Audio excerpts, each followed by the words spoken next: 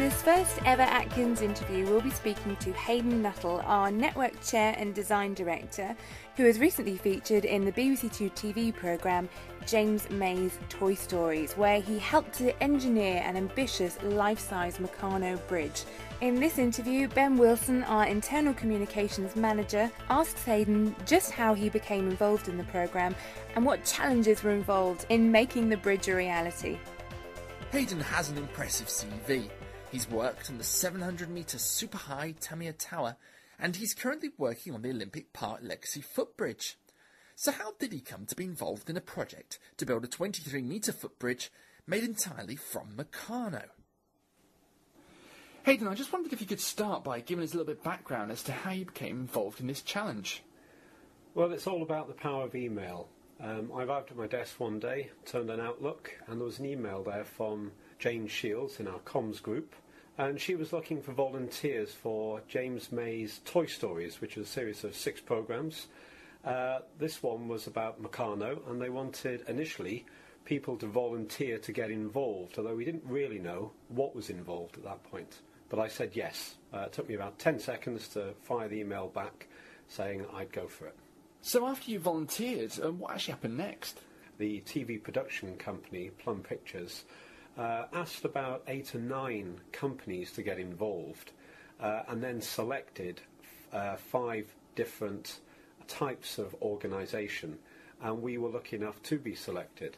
The next thing that happened was we got a box of Meccano sent through the post, but there was a video in there that James May had made specifically for this programme where he outlined the challenge, and then I think the enormity of the challenge really began to ring home at this point. So what we were asked to do is come up with what he described as an architectural firework, an engineering marvel that could span about 13 metres across the canal in front of the Liver building in Liverpool, that he would then walk across or possibly cycle across.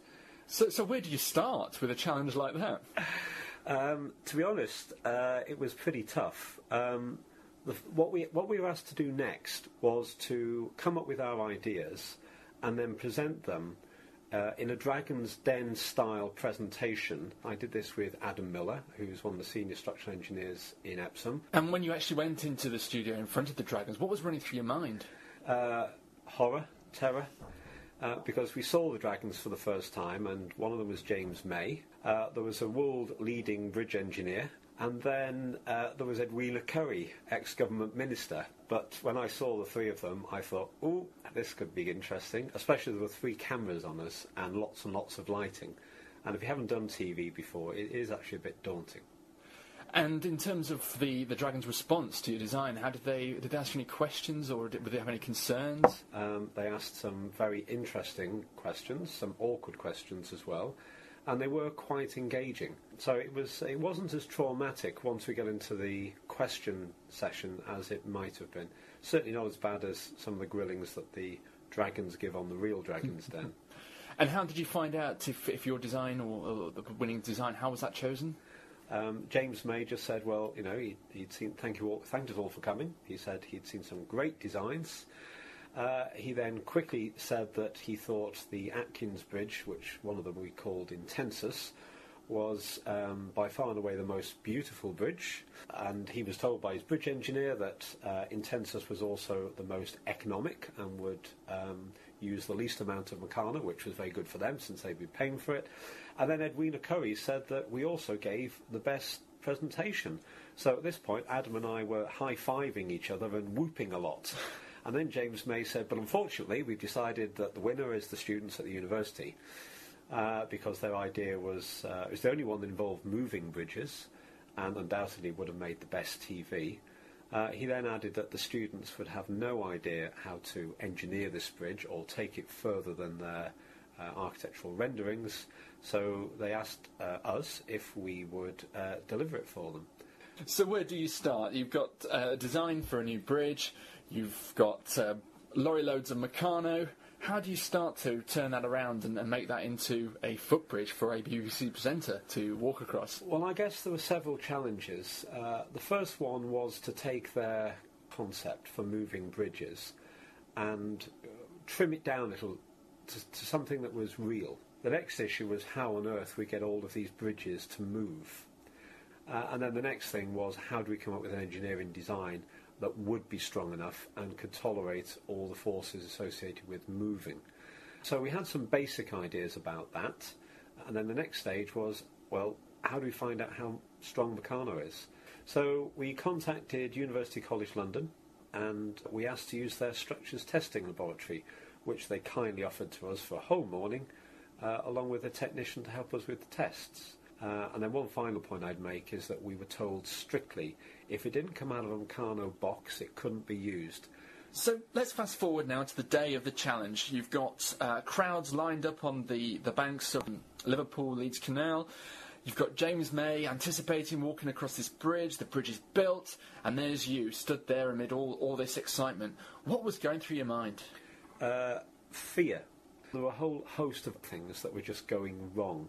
Things that were outside of our control. Things that we'd practiced previously and hadn't been a problem, but on the day they were just proven to be a nightmare. So fear that we couldn't pull it off was going through my mind. And then finally when James took to the actual bridge and started stepping out there, walking out onto it, which point did you realise, this is actually going to work? To be honest, about 5 minutes before he went, when we had managed to get everything set up, I thought it would work. And finally, obviously you were using Meccano, and Meccano is one of those construction toys in the sort of same vein as Lego, where it's very much about hands-on design, introducing youngsters to very early on into engineering. Given that most children now would be more at home playing with computer games and things like that, do you think there's a risk that we're going to sort of lose a generation of future engineers? I think the short answer to that is yes. I don't think it's got anything to do with Meccano or toys like that, but I think it has a lot to do with the computer generation. I'm not sure Meccano will help change that. But the University of Liverpool, Department of Mechanical and Structural Engineering, who provided the students for making the bridges, have taken both of the bridges now, and they have the unenviable task of taking it all apart. But the reason they've taken it is because they want to use the Meccano in their engineering courses so that they can get the creative juices of their future engineers flowing. And it's their intention to use them for project work. Hayden, thank you very much. You can catch Hayden in James May's Toy Stories on Tuesday the 10th of November at 8 p.m. on BBC Two. And if you've got any questions or would just like to find out more, please go ahead and email info@atkinsglobal.com.